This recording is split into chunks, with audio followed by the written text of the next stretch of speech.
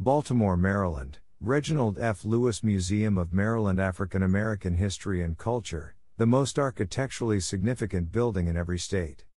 One of the few downtown Baltimore buildings designed by Black architects, the museum was designed by Philip Freelon and Gary Bowden and completed in 2005. One of the largest African American museums in the country, the design represents the dignity, struggle, and accomplishments of African Americans in Maryland.